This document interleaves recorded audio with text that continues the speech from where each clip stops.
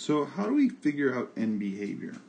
Well, end behavior is just what happens at the very end of a function. So what is at the end of the function? Well, if functions extend out indefinitely, whatever, this could do doing a lot of different things, right?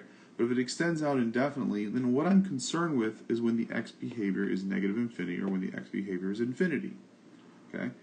Well, turns out if you have a polynomial, I'm not saying that the one I wrote out is going to be this, but if we have a polynomial like 4x cubed plus 3x squared plus x plus 1, if you have something like this, you don't really care about this portion here for very large values of x. Okay? So remember, when we say infinity, we mean a ginormous number, right? So for very big values, because of this x cubed effect, x cubed grows way, way, way, way faster than all of the rest of this function. Okay? So what I'm saying is, this part here becomes negligible. In other words, it doesn't matter. So all I need to do is find the leading term. Okay? So all I need to do here is find this leading term. So let's see here. I'm going to erase this. Go away, go away, go away. Go away. Alright. So, actually, I'm going to even erase this. Let's see here. Can I erase it? Yes. Okay, cool beans. Alright. So what we need to do is we need to find the leading term. Now, I don't want to multiply all of this out.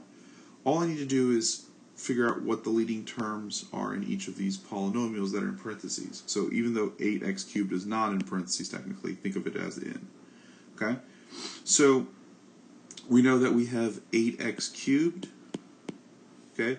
Here we know we have negative x. Okay? The negative does matter here. And then here we have 7x raised to the fourth. Okay?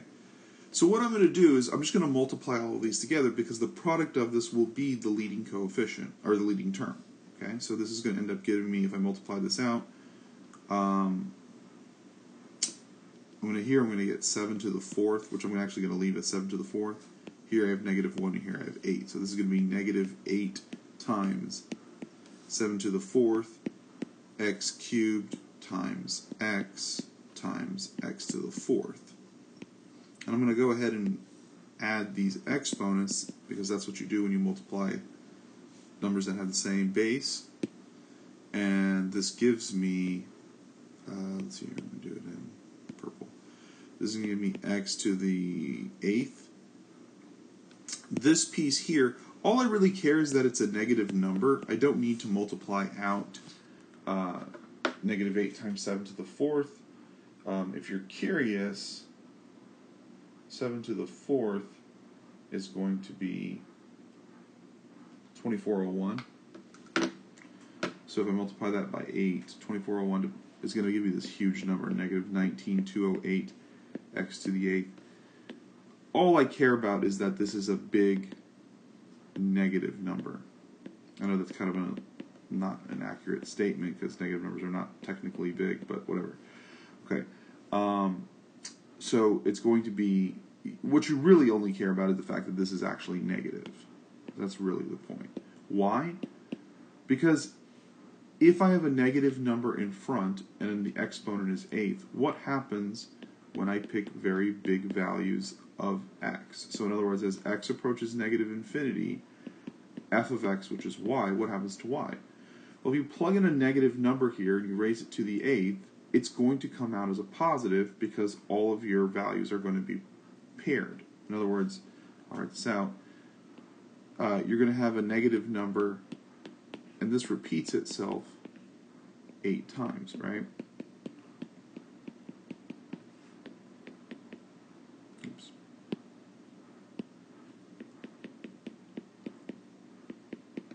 Please hold while I make my tic-tac-toe signs. Well, if you're right, if you're pairing these, right, they're always going to come out as, every single one of these are going to be positives. And if you multiply a bunch of positive things together, it comes out as a positive. And that's your answer. So that's always going to happen because of the pairing effect if it's an even. So this part here is going to come out as a positive, but you're multiplying by a negative, so you get negative infinity. And you repeat the same process with when it's positive. So the similar effect is going to occur, right? Because essentially all I did is I made all of these positive, but that doesn't matter because it's going to still come out as positive at the end of the day, which means it's going to be positive, and then I'm going to multiply it by the negative here, right? And so it's going to come out as the same value, okay?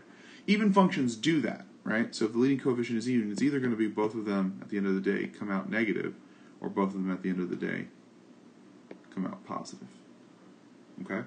So again, what this is saying is that for this particular function here,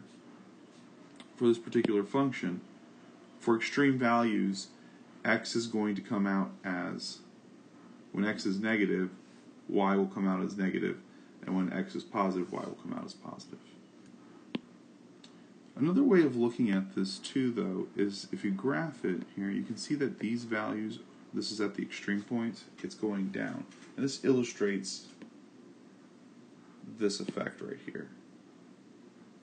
Okay, so what we're trying to do always, again, is figure out what happens here. Okay, so hopefully that makes sense. See you in the next video.